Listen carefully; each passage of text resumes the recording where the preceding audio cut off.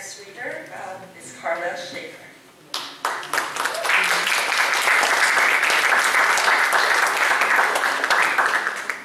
So you have time to stand up right now for about 30 seconds, and I'll give my introduction while you're standing. You might like to stand up.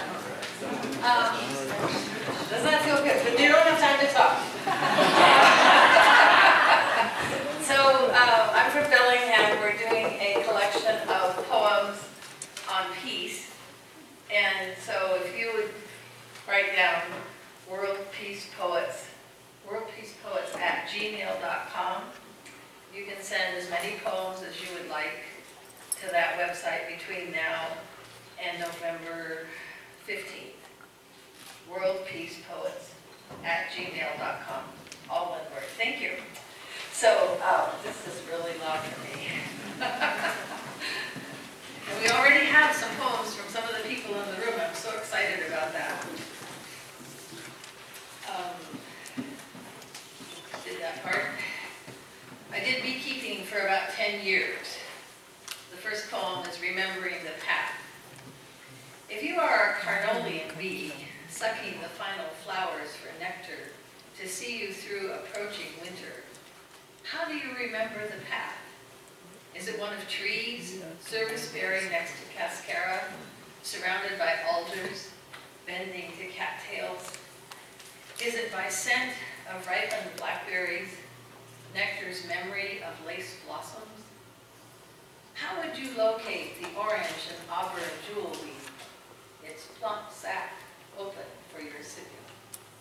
With the sun lowering on a southerly course, the path defined by your form, you dip to the late season's petals and suckle the membranes. Then carry the nectar deep in the comb, filling perhaps the last cell in the hive and assuring a remnant's colony's survival till spring.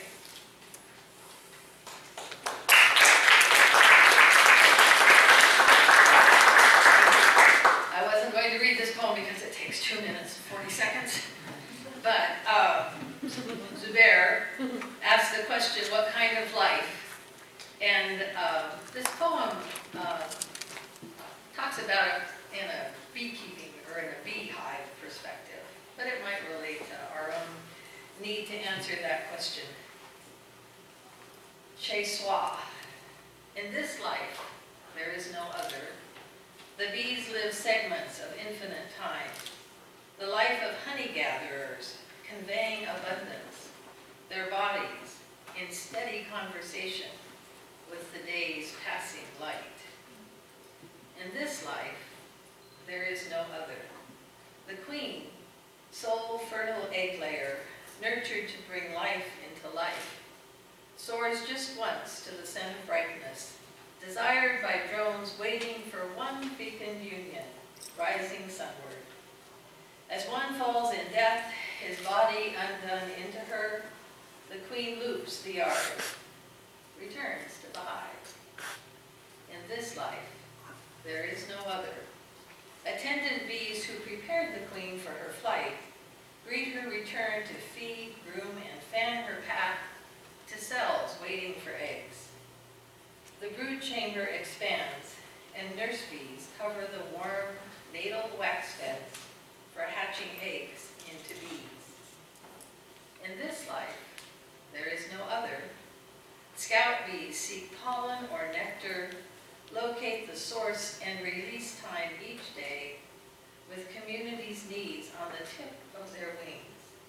They fly to the petals where ambrosia rises like a path through the air. In this life, there is no other. Bees collect pollen and sip their bodies full with fragrance and sweetness.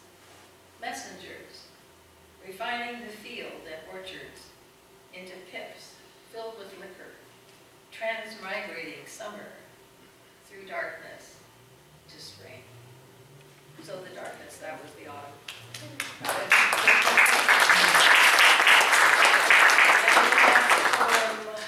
For you, it's really short. It's on page 15.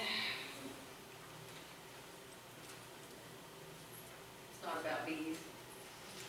Fix. In a time when things are made to toss, I take my grandfather's rake to the back porch and prop the handle across my knees and wrap twine where the teeth join wood. I pull it tight, thread by thread. The last 4 turns a halyard bend. I rub the dry wood with new twine, with linseed oil, polish with a cloth. Now it's ready for next week, for another season.